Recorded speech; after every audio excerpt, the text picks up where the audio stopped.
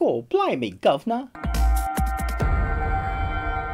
Hi and welcome to the Ruby Tuesday. My name is Ruben and this is my review for Amazon's original series in partnership with Legendary called Carnival Row. So Carnival Row stars Orlando Bloom and Cara Delevingne. The series is set in a Victorian fantasy world filled with mythological immigrant creatures whose exotic homelands were invaded by the empires of man. So Amazon sent us the screeners. Thank you so much, Amazon. And to say that this is one of Amazon's flagship series, I think would be accurate. They have a couple of original titles that they're in partnership with others with making. This is one that I was really highly anticipating to see because fantasy is my jam, man. I love all fantasy, Lord of the Rings, you know, anything like that. With creatures and fae, I love to watch it. So I was really excited. I don't know any of the original content or anything it's based off. I'm coming to this with fresh eyes, which I'm glad about because sometimes that can mar your expectations of whether it crosses platforms well enough. One of the things I was worried about was, well, both really. It was Orlando Bloom and Cara Delevingne as the leads in this fantasy mystical world. Because I've seen Cara Delevingne was in one of my most expected films of that time, Valerian and the Thousand Planets. I love Luc Besson, so I was really expecting that to be great. And unfortunately, her take on the character from Valerian wasn't great and it wasn't well received. So I was kind of stepping back. Not sure what to expect from this. So anyway, we had Orlando Bloom, and I know he's done fantasy as well, but sometimes he can be a bit hit or miss in whatever he's in. But I can breathe a sigh of relief and say these two main characters are fantastic. It's almost kind of a Romeo and Juliet story. So you've got two lovers. So Orlando Bloom plays a detective, a human detective, Rycroft Philostrate, and they kind of call him Philly. That's his nickname. And Delevingne plays Viginette Stone Moss. Name? Phineas Stone Moss. So this story is basically about two worlds clashing. So where in our Victorian time you would have the separation of the classes, they've taken that and put that within the mystical fantasy land. It's not Earth, but it's very similar. They even have the same swear words, like the C words, which my mum would wash my mouth out with soap if I ever said it.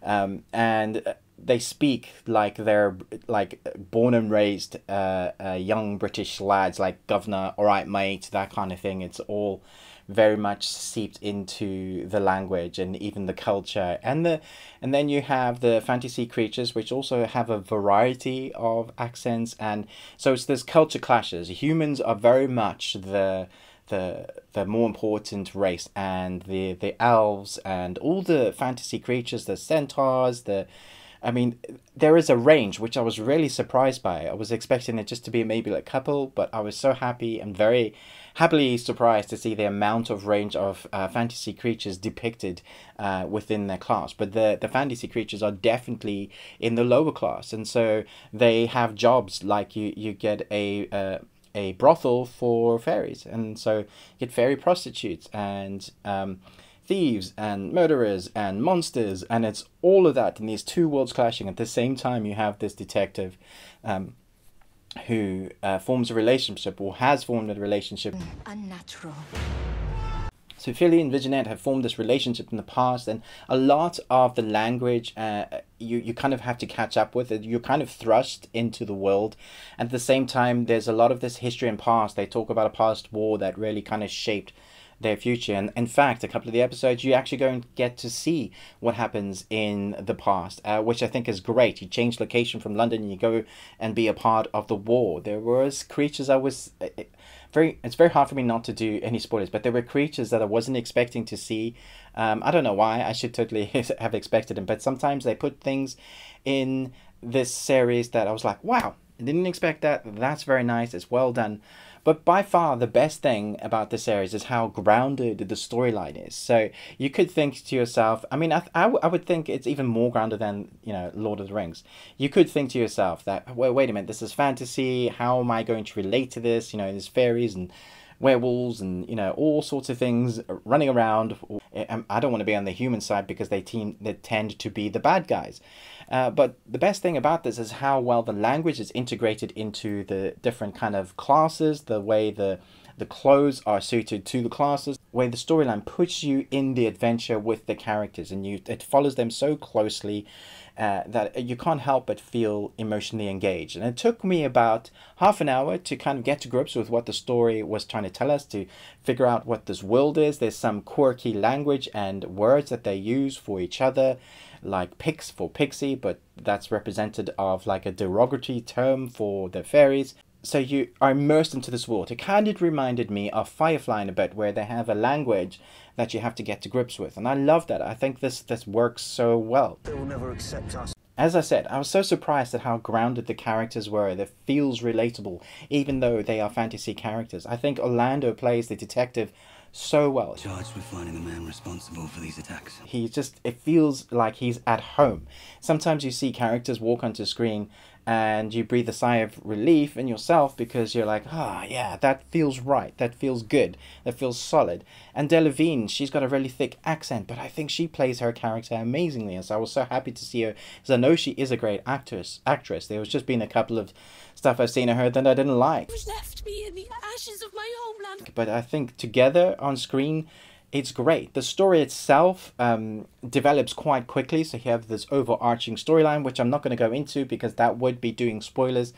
But really, the core premise of the characters and this kind of subplot is this love story between the two and whether they can work out their issues.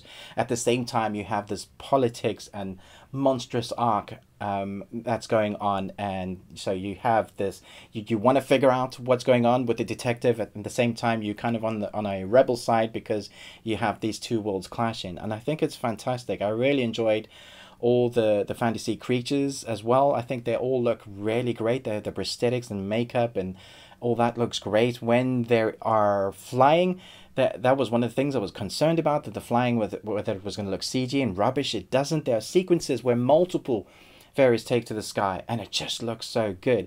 There was only one occasion where I saw someone land and they almost fell because of their landing, and I thought, oh, that must be wire work.